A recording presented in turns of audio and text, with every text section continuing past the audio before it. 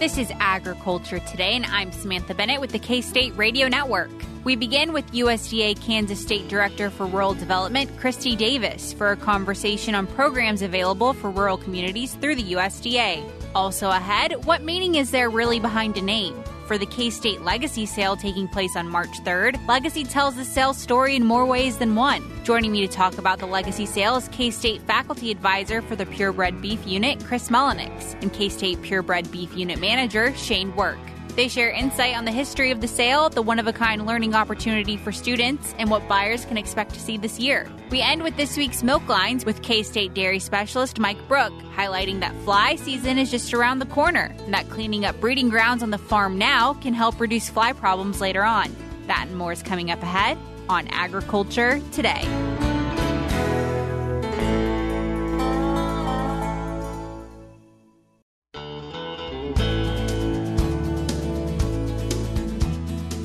This is Agriculture Today. We are joined now by the Kansas State Director for USDA Rural Development. Her name is Christy Davis, and she's joining us today to talk through some of the USDA's programs and focuses really going on when it comes to the world of rural development in our state. So, like I said, there's going to be several subjects that we talk about today, but the first one we really wanted to focus on was the REAP programming available to Kansas. So tell us a bit about that program. Yeah, Rural Energy for America program. It's a program that's been around a while at USDA Rural Development, but there have been some enhancements to the program under the Inflation Reduction Act. This is designed to enhance energy efficiency with rural small businesses and ag producers. And I think historically, ag producers have known about the program and taken advantage of it. I'm really interested in working as well with rural small businesses, and that's businesses in communities that are a population under 50,000, which of course is most communities in Kansas. The program provides loan guarantees for up to 75% of eligible costs for making energy efficiency enhancements. So a lot of folks use the funding to put solar panels on their businesses, or sometimes we're working with rural grocery stores and they're changing out inefficient refrigeration systems or HVAC systems. So going from systems that are inefficient and making them more efficient. If you have an energy savings, then that's something that you may qualify for the REAP program. With the Inflation Reduction Act that passed here at the end of 2022, an additional $2 billion was allocated for this program over the next 10 years. So we're going to be able to kind of deploy some of that additional funding to really help rural businesses in Kansas tackle some of these challenges with energy efficiency. There's also a grant component to this program, and historically it's been grants up to 25% of the qualified project costs. That, with the enhancements that were made under the Inflation Reduction Act, that will increase from 25% to 40%. So there's an enhancement there that may be enough to encourage additional folks to apply. So we're really excited about this increase in funding because this is a program that we have a lot of demand for. I think nationwide, for every successful applicant, there have been a lot of other applicants. It's been pretty competitive in the past, not necessarily in Kansas, but nationwide. This will allow us to really address those needs for the communities and businesses that want to apply. Well, it sounds like a great opportunity, especially when you mentioned, the opportunity for rural grocers to apply for this grant and access that money and utilize it in ways to support their communities. We do a lot of work with that here at K-State, revolving around rural grocery stores and the significance of their role and what they do for their communities. So, yeah, a great opportunity for those businesses for sure. Very interested in the work that K-State's been doing. In fact, we recently awarded a $175,000 grant to K-State's Rural Grocery Initiative. So pretty proud to play a small part in that project.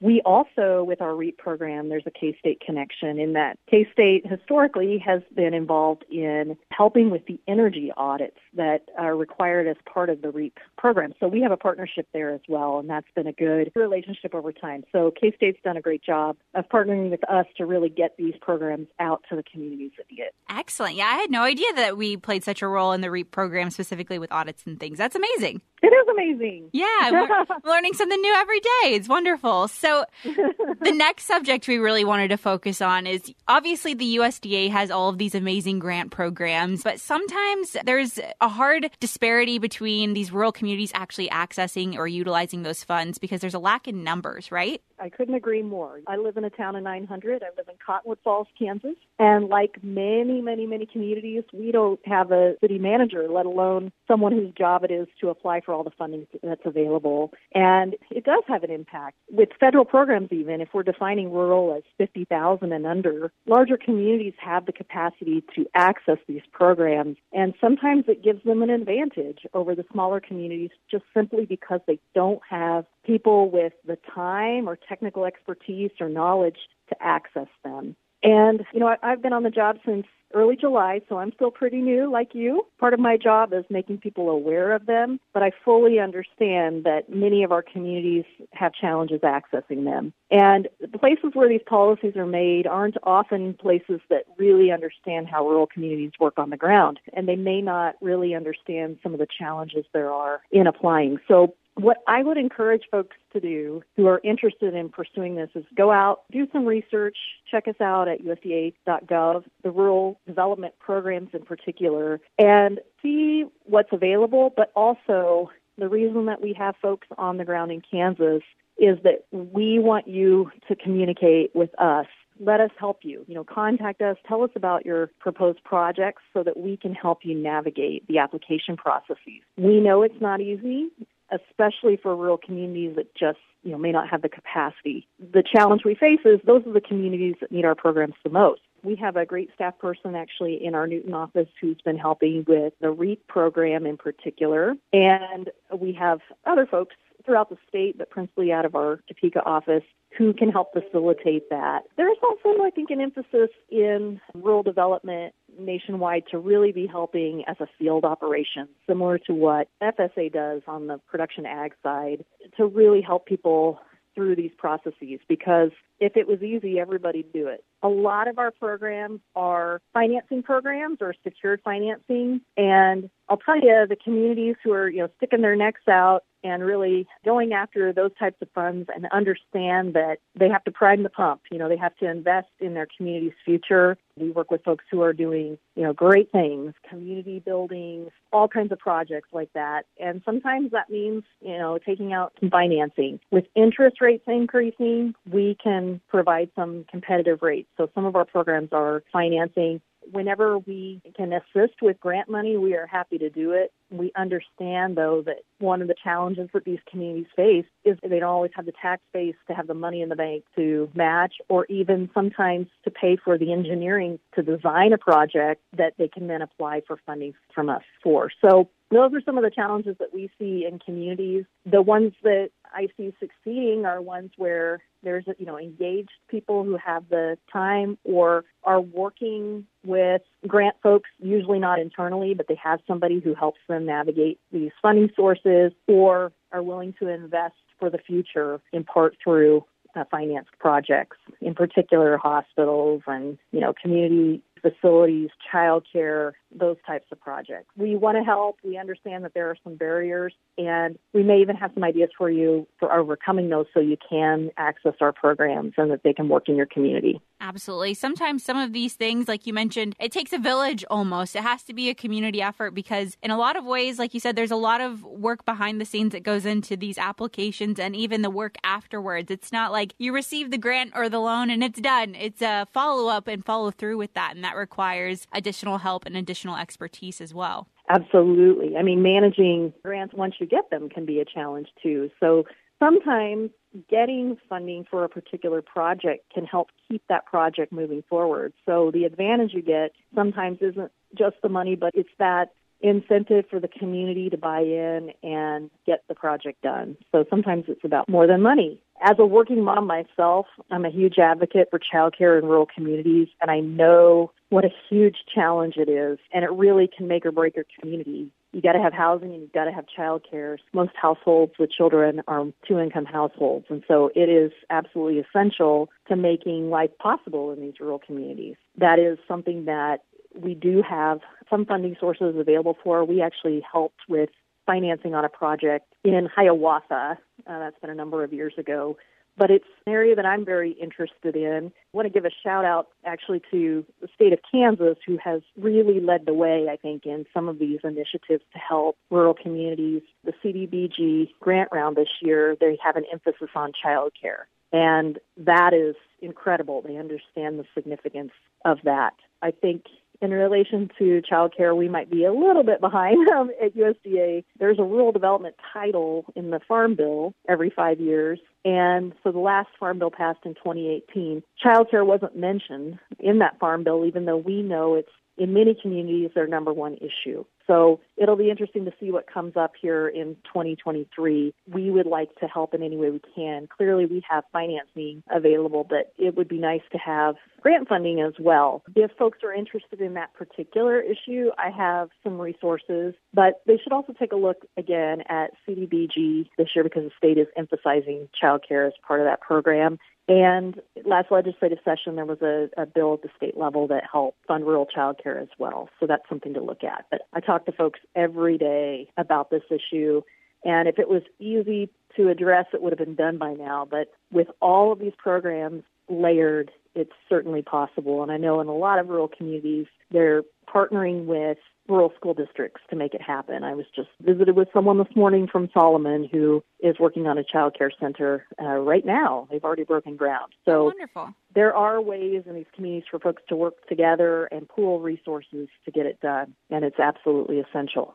Absolutely. Yeah, a worthwhile effort for sure. And I'll link to all of the resources that you mentioned, Christy, just so listeners can check them out if they would like to. So that will be in the show notes of today's show, which can be found on agtoday.net. But Christy, thank you so much for joining us today. I feel like our conversation was very insightful to know how USDA is helping address some of the needs of especially rural communities across Kansas. So thank you so much. I appreciate your time as well and look forward to speaking with you again in the future. Once again, everyone, that was Kansas State Director for the USDA Rural Development Program, Christy Davis, joining us for a conversation on USDA programs available for rural communities. We'll be back with more ahead on Agriculture Today.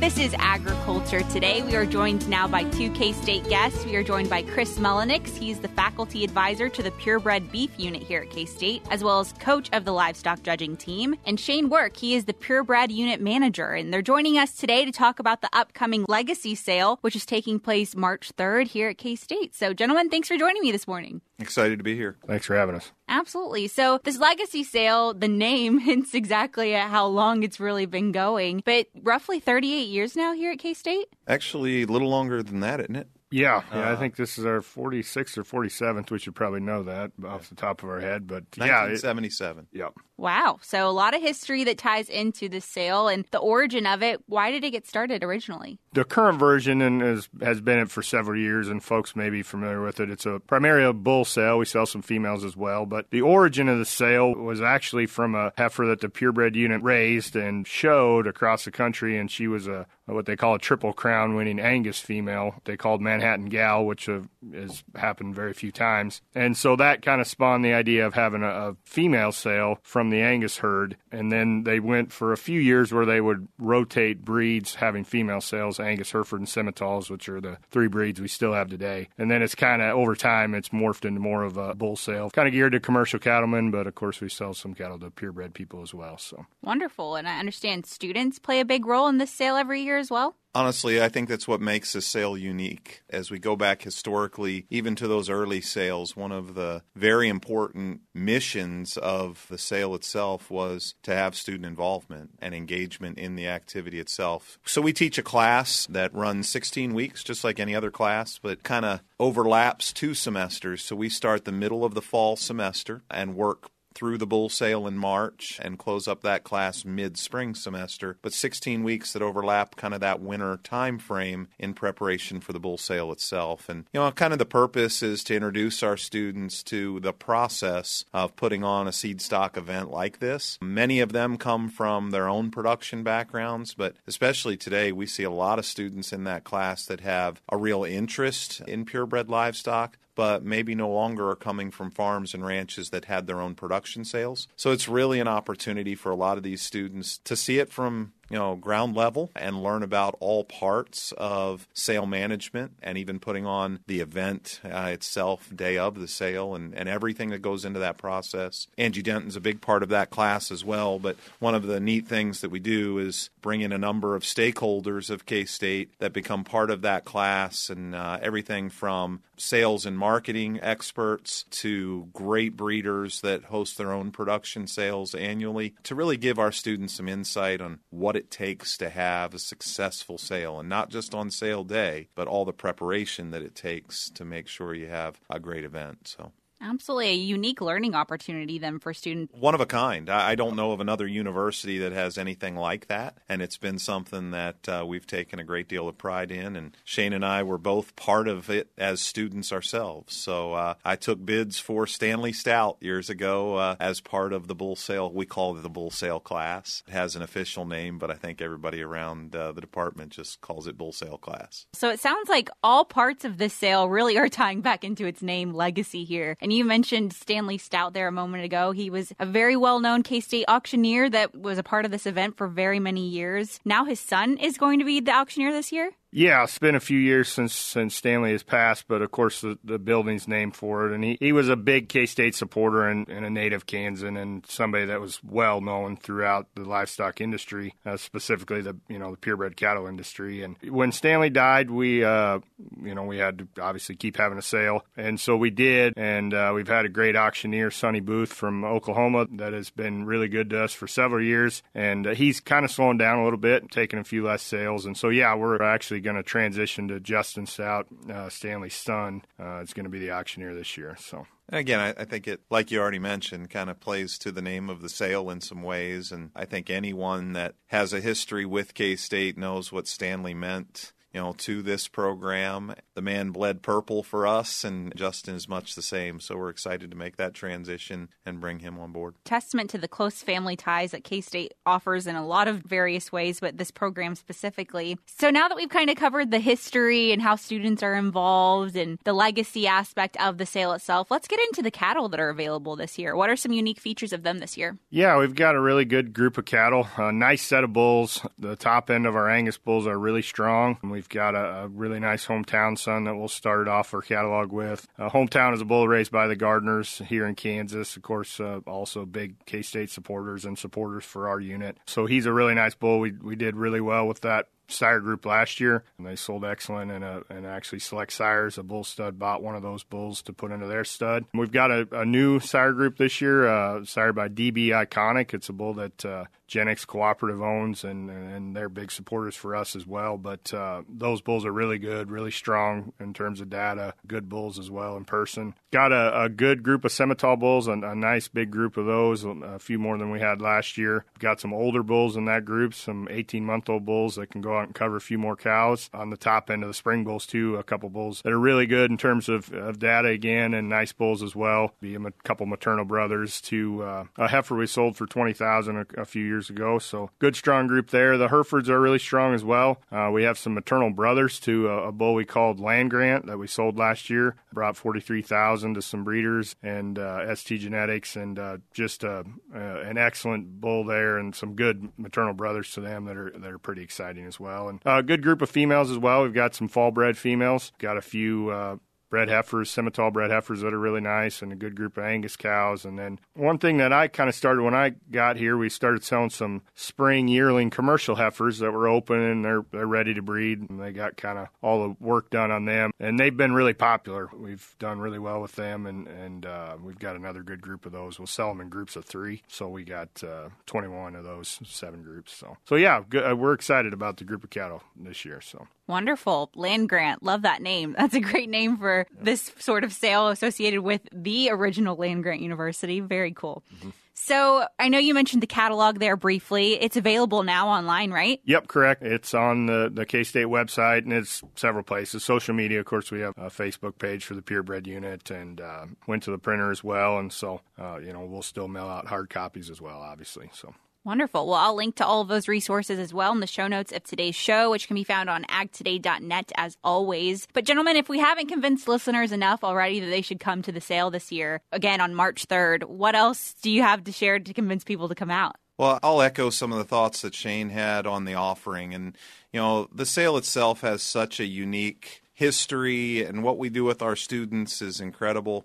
But it wouldn't mean much if the offering of the cattle didn't give our breeders across the state something to be excited about that can really add something to their breeding program. And, I'll toot Shane's horn for him because I know he won't do it himself, but he and his crew at the Purebred Unit, hands down, have put together the deepest set of bulls and females, for that matter, that I think we've had in this sale in a long, long time. And I think what is unique about the offering is almost regardless of what your program's needs may be, I think there is elite quality but enough diversity in the offering that there's a bull here for every potential purchaser. Whether you have a commercial program, a purebred program, whether you're seeking a heifer safe calving ease kind of bull, or you retain ownership in calves, through a feed yard, regardless of what you're trying to do or accomplish in your breeding program, I think you'll find bulls in all three breeds that can do those things. And as part of our teaching to students, we find incredible value in making sure that cattle check a lot of boxes, so to speak. I think if you're to come here and study feet and leg structure and quality of the bulls phenotypically, you're going to be excited. If you turn to their paperwork and you're looking for performance values and data that can really make a difference in the genetic offering in your next calf crop, then you're going to find that too. And I think that's a credit to what our guys at the unit have done, because it doesn't happen overnight. These are breeding decisions that were made long ago, to offer yearling and 18-month-old bulls. So it's exciting to see the fruits of their labor, and most importantly, to be able to showcase them for our university and for potential buyers out there that really can kind of reap the benefits of what Shane and his group have put together. So not only a great opportunity to visit Manhattan, obviously, but a great opportunity to get your hands on some very well-bred animals that you might need to add to your herd, especially in times like these where genetics are becoming more and more important as we see our herds kind of shrinking in some ways, right? Yeah, I think, what we've learned in 30, 40 years, is the value of understanding genetic potential and what that can do in a breeding program. And we don't want to, say there's one piece to the puzzle that's more important than anything else. I think that's what each breeder has to determine is what things do they value, what things generate profitability in their operation, and come find that bull that makes sense for them, or group of females for that matter. And I think, that's the important thing. But without a doubt, is what you touch on and what we try to talk about with our students is why not take advantage of the technologies that are available to help us make improvement maybe that much quicker. Absolutely. Well, I can't thank you enough, Chris and Shane, for joining me in studio today, and looking forward to the Legacy Sale taking place March 3rd. Great. Thanks for having us. Absolutely. Once again, everyone, that was Chris Mullenix. He serves as a faculty advisor to the Purebred Beef Unit here at K-State, as well as coach of the livestock judging team. And we also were joined by Shane Werk. He is the Purebred Unit manager here at K-State. We'll be back with more ahead on Agriculture Today. This is Agriculture Today. Along with Samantha Bennett, I'm Jeff Wickman. We end today's program with this week's milk lines. Fly season is near, and K-State dairy specialist Mike Brook says it's time to think about control measures. Today I'd like to visit with our Kansas dairy producers concerning fly control on their dairies. Yes, I know, seems like it's pretty early to be talking about this, but when we get into the first part of March to the middle of March, guess what? You're going to see some flies on your dairies. So you need to really think about how you're going to approach it this year. Fly control is really all about controlling the number of larvae that are actually on your dairy. We look at dairies that have excellent fly control. Usually it is the result of the cleanliness and sanitation that they have around the dairy. Yes, we have all kinds of chemicals that we can utilize. We can use predator insects to try to control the population. But, when it gets down to it, it's just trying to remove all of the breeding areas that we can. So what are the two main breeding areas that you need to be thinking about? Well, one is wasted feed and manure. if you also use straw bedding, that would be part of this as well. These are excellent fly breeding grounds. If we remove them from the dairy, flies don't have a place to lay eggs, larvae don't have a place to develop. Really, really, really important in your overall fly control program. So here's the problem. On many of our dairies, as we go through winter and as we come into early spring, it's been wet, we've had snow. Some of the waste feed doesn't necessarily get hauled away as quickly as it normally would. Sometimes we have piles of used bedding that have been piled up when we were just too busy trying to keep animals comfortable to actually get it hauled off, or maybe it was too wet to haul it off. We need to get those areas cleaned up, and we need to do it soon. Because, again, flies start laying eggs shortly after you start seeing them, so mid-March, it's going to be time to have those areas cleaned up. Secondly, as you think about waste feed around your farm, many of you feed silage. You scrape off spoiled silage and you put it in piles next to the bunker or the bags as you feed your animals. Great practice. However, that also becomes a fly breeding ground. Again, need to get that cleaned up, hauled out, spread on the fields, however we dispose of that. We need to get that done, and we need to get that done soon. Now, once you've removed all the fly breeding grounds that you can, you need to start thinking about, well, what are some other things that I can do to control the population? Because really, to keep flies under control on your dairy throughout the summer, it's really about controlling the number of adult flies that you have that are laying eggs. So if we remove the places for them to lay eggs, we still have to control some flies because we're not going to get rid of all of them. So how are we going to control those remaining flies? Well, there's lots of different things you can use. Some of you probably have used the predator wasp, and those work great, but again, we got to start putting those out early, so probably need to be thinking about late March, maybe even early April for that type of control program. On other dairies, we tend to use baits. Baits can be very, very effective early in the fly season and actually throughout the fly season, but maybe more so during the early part of the fly season when we don't have as much pressure.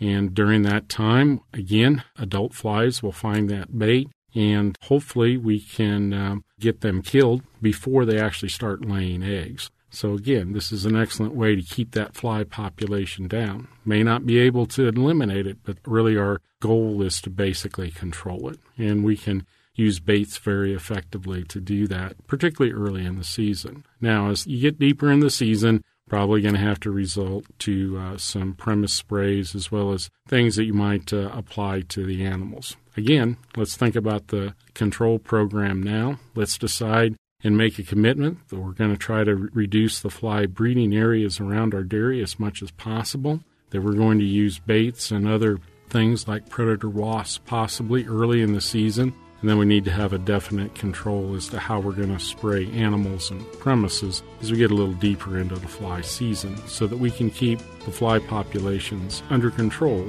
as we move through the summer months. This is Mike Brook with K-State Research and Extension. Thanks, Mike. And that'll do it for this edition of Agriculture Today. For Samantha Bennett, I'm Jeff Wickman. This is the K-State Radio Network.